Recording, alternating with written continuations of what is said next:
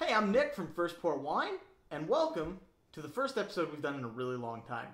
So today is something of a test where we're going to find out whether or not I've set this up correctly.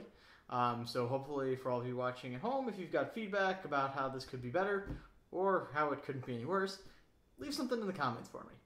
So today what we're going to talk about is Matua. Matua is a Sauvignon Blanc from Marlborough, 2014 if I believe, correct? Yep. And what it says it means is it is a Maori word for head of the family. So if I'm butchering Maori, I apologize.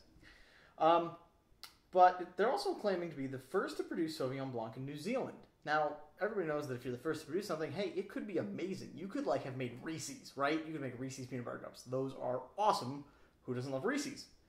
Or you could have made Silly Putty, which was supposed to be for tires and for boots as a substitute for rubber, and instead it peels Popeyes off of the newspaper backwards, or it bounces a little bit. Still awesome, not really useful. So let's see how Matua is. Alright, so Sauvignon Blanc, really, really grassy varietal, not glassy. This is a glass, this is going to smell a little bit green. So you can see here, try and get the color.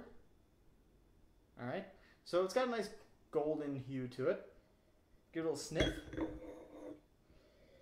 So right off the bat, lots of green things. You've got lime, you've got papaya, a little bit of cilantro, jalapeno pepper, really, really green, grassy, herbal. I'm having so much trouble saying grassy for some reason today.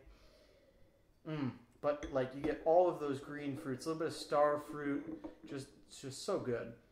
Even maybe a little bit of green apple, but mostly tropical. Let's give it a taste.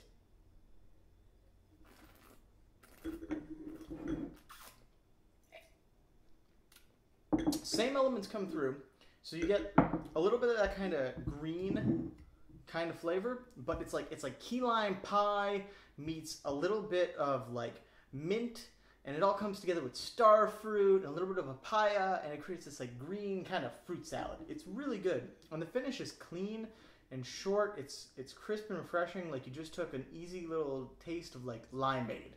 So not a lot of sweetness, very dry, but very refreshing.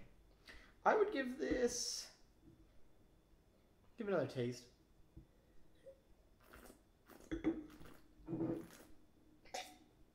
I would give this about an 87.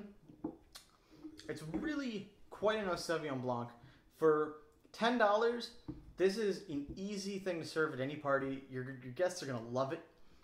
Definitely worth a try. So if you haven't had a Sauvignon Blanc in a while, Matua from 2014 in Marlborough, totally worth it. So thanks for watching. If you guys have any questions about Sauvignon Blanc, feel free to post them up in the comments.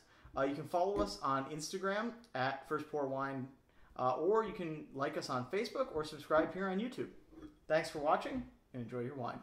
Cheers.